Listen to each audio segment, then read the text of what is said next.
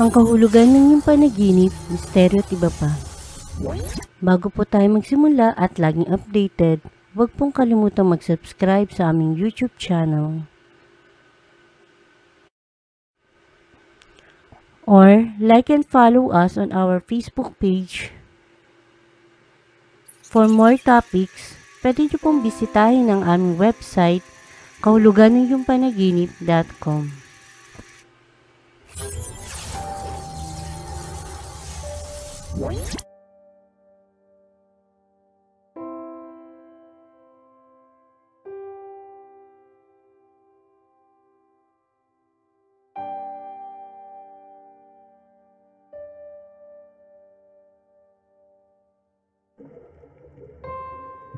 Ang panaginip na isda ay kumakatawan sa kasaganaan, kaunlaran, pag-ibig, pagbubuntis at pagpapatawad. Sa Biblia, ang isda ay madalas mabanggit na kadalasan ay sumisimbolo sa magandang kapalaran o hinaharap.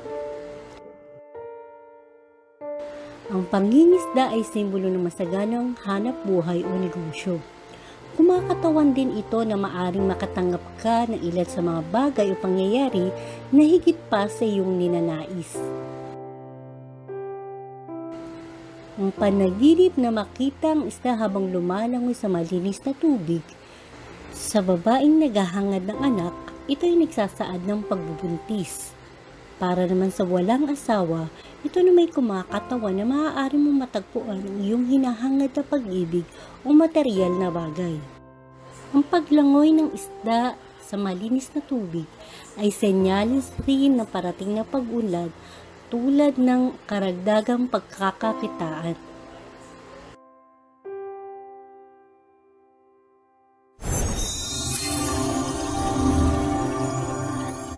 Anong ibig sabihin ng panaginip ko na nanguhuli ako ng isdang malalaki at may nahuli akong malaking sugpo at yung maliliit na isda ay nakawala? Ang makahuli ng isda sa panaginip, isa man o marami, ay simbolo ng nalalapit na pag-aani mula sa iyong nakaraan na pagsisikap. Kaya ang panaginip ng panguhuli ng isda ay kumakatawan sa nalalapit na tagumpay o ilan sa iyong mga hinahangat ay maaari mo nang makamit. Ang malaking isda naman sa panaginip ay kumakatawan sa masayang kaganapan o pangyayari. Nagpapahiwatig din ito ng malaking kaginhawaan. Ang makahuli ng malaking sugpo sa panaginip ay nagsasaad ng paghahanap mo ng bagong oportunidad o pagnanais na makaalis sa kinakaharap mong sitwasyon ngayon. Nagpapahiwatig din ito ng malaking pagkakataon na maaring makamit mo ng iyong ninanais mula sa iyong pagsisikap. Samantala, ang maliliit na isda na nakawala sa iyong panaginip ay ang mga magagandang oportunidad na iyong na-miss o hindi mo nabigyang pansin.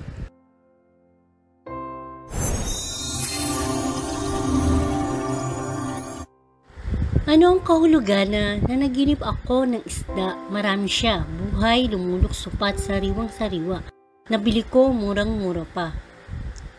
Ang panaginip na ikaw ay nasa pamilihan ng isda ay nagsasaad ng parating na kasiyahan at kaunlaran. Ang pagbili ng sariwang isda sa panaginip ay nangangahulugan ng iyong pagiging responsable, lalo na para sa kapakanan ng iyong pamilya. Kung ang isda ay lumulukso pa, nagpapahiwatig ito ng tagumpay sa hinaharap.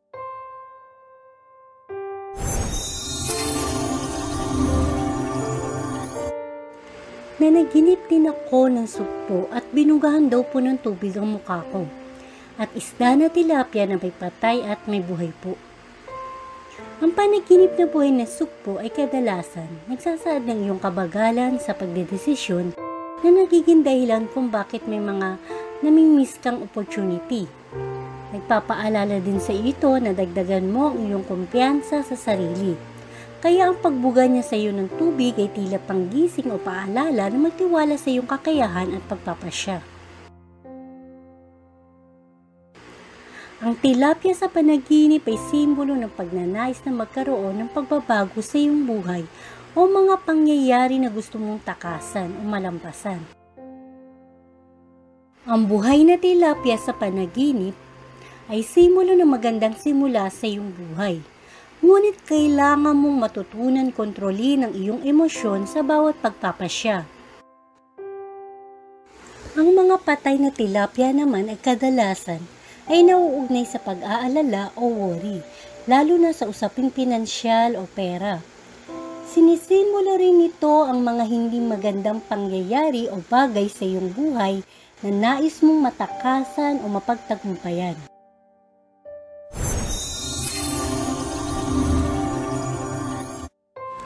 Nanaginip po ako ng isda. Bumibili daw ako ng isda, madaming klaseng isda, iba't ibang uri.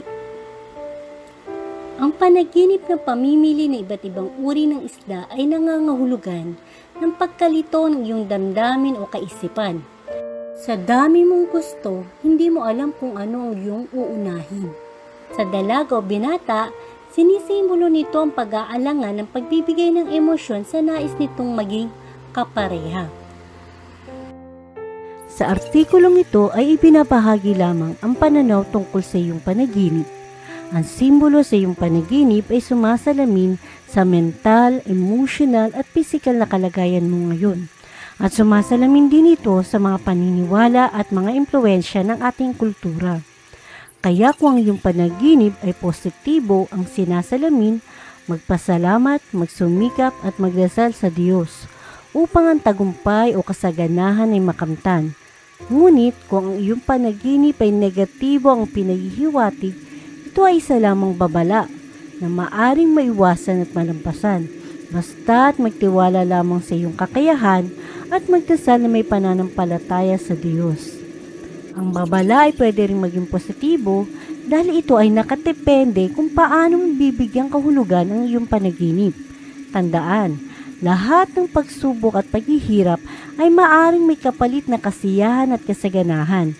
At upang mapanatili ang kasaganahan sa iyong buhay, matutong ibahagi ito sa iba at laging magpasalamat sa ating Diyos. Maraming salamat po sa inyong panonood. For any suggestions or questions, mag-comment lamang po dito sa aming YouTube channel o sa aming Facebook page at maging sa aming website.